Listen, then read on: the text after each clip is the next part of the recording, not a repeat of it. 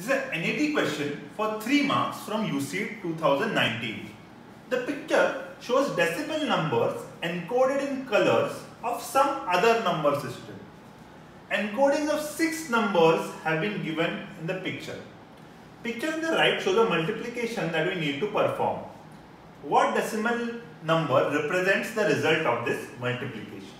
Okay. So first, let's read properly and understand what's been given. We have this one. So 0 is represented as 3 green blocks. Okay. Let's say dash dash dash, that's 0, that's 3. Then green we are representing by dash, red in the second position, and dash, sorry, this one is 0, this one is 3, the second one. Okay, all three greens is 0, green, red, green is 3. Then red, green, red is giving me 10. Okay. Then blue, red and green is giving me 21. Alright. Then blue, red and blue is giving me 23. And lastly, blue, blue and green is giving me 24. Okay. Now let's look at the ones which have the least difference. Okay. If we see here, blue, red and green and blue, red and blue. So only blue is getting added. So blue at this position is giving me 2. 23 minus 21, 2. So when a blue is added, 2 are added. So blue at the first position is a value of 2. Alright.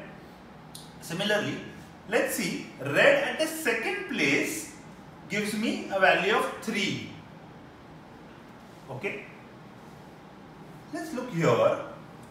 Red at the second position gives 3, which is here. Okay. So if I subtract 3 from 21, so only blue here gives me 18. Blue at the third position gives me 18 and 3 is 21.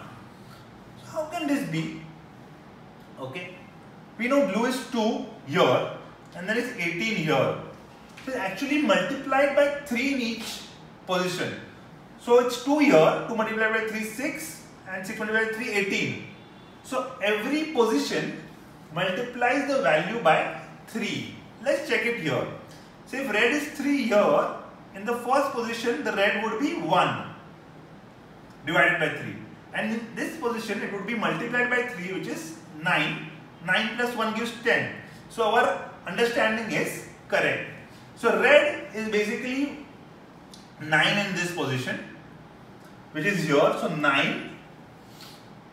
And then in this position, blue is 2, right? So 9 multiplied by 2 is 18, which is the right answer.